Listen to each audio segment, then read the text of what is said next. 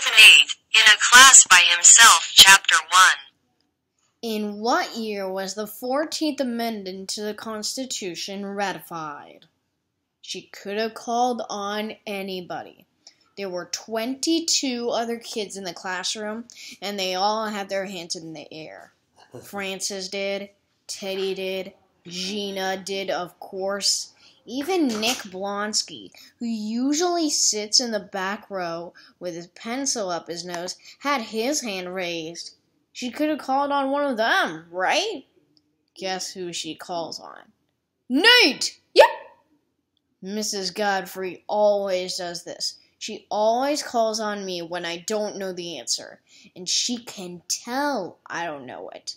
Ever hear somebody say that dogs can smell fear? That's Mrs. Godfrey. She's like a dog, a big, ugly, nasty dog. Grrr. I sort of scooch down in my seat. The whole class is staring at me. My ears start to burn, then my cheeks. I can feel tiny droplets of sweat being up on my forehead. Well, she barks. What was the question again? I've heard that on an average day you use about 10% of your brain power. While sitting here with my mouth turning as dry as a sack of sand, I really need that other 90% to kick in. But my mind is blank. Mrs. Godfrey steps away from the chalkboard and starts toward me. She looks mad. No, worse than mad. She looks mean. Her face is flushed. I can see tiny flecks of spittle at the corners of her mouth. That's pretty gross. I brace myself. And then the bell rings and keeps on ringing. Except it doesn't really sound like the school bell. It sounds more like ring-a-ling-a-ling. Whap! I was dreaming! I blink hard, then let out a huge sigh of relief. I've never been so happy to hear that alarm clock in my entire life. Not that I'm ready to get up or anything. Closing my eyes again, I flop back down onto my pillow.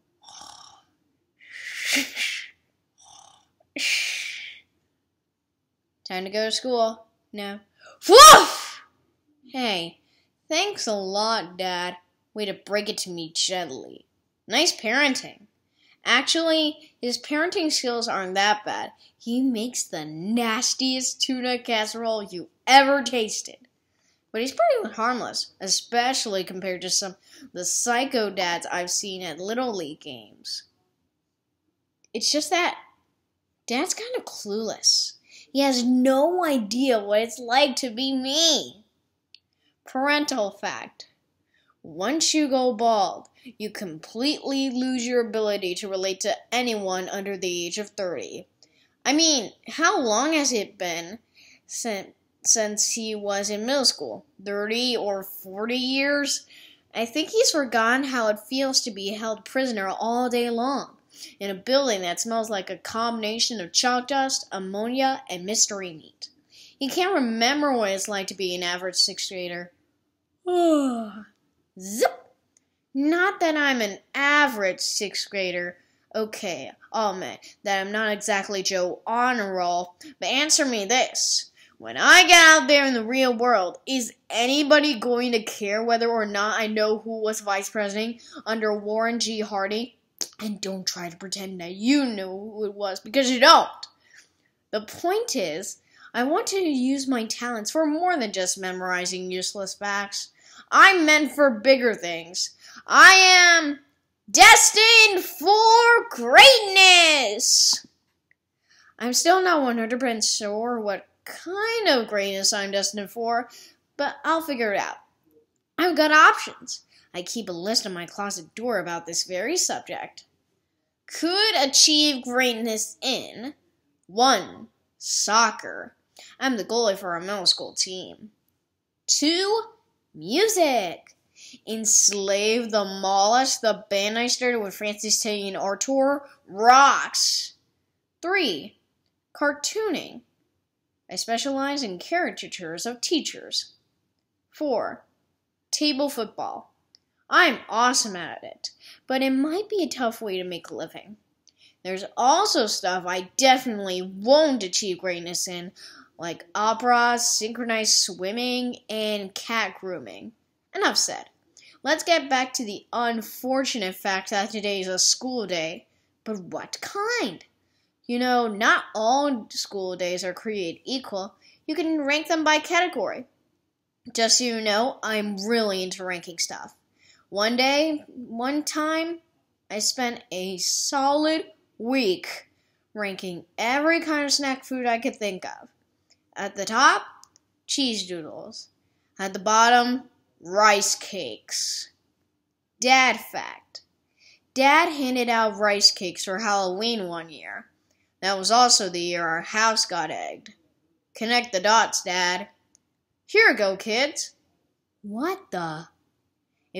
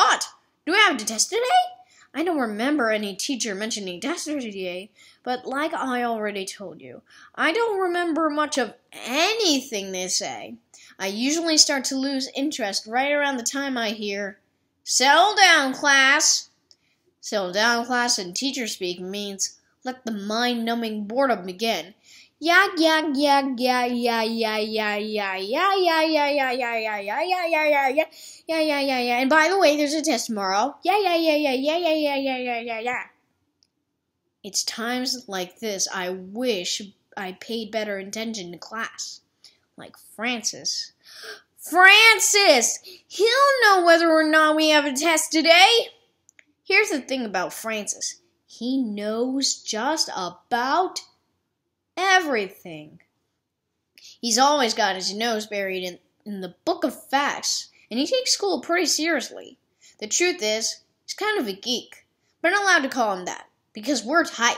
We'd known each other since the first day of kindergarten when he started snoring down on nap time, so I hit him in the head with my Thomas, then take engine lunchbox and we bed restaurants for cents. Francis fact. He insists on eating his lunch every day in alphabetical order. Apple, celery, sandwich, yogurt. Let me see if he's up yet. Yep, he's up. And he's reading, of course. But wait a minute. Look what he's reading. His social studies textbook. So we must have a test today. Oh no! This is bad. This is very bad. First, because my social studies textbook is in my locker at school. And second, because I'm suddenly remembering what Mr. Godfrey said to me after our last test. If you do this poorly on the next test, Nate, you could very well end up at summer school. D+. Yep, we got social studies first period. That only gives me about 45 minutes to study my class notes. Class notes. Where are my class notes? Aha, there they are. Notes. War of 1812. Quack! Look out! Nate plus Jenny. Home run! Pow! Mayday! Nate right! What a save! Big Nate. Mr. Galvin. Why doesn't anyone respect me? PS 38. Well, it looks like my class notes aren't going to be much help. Not unless Mrs. Godfrey gives us extra credit for doodling. I'm dead. R.I.P. Nate Wright.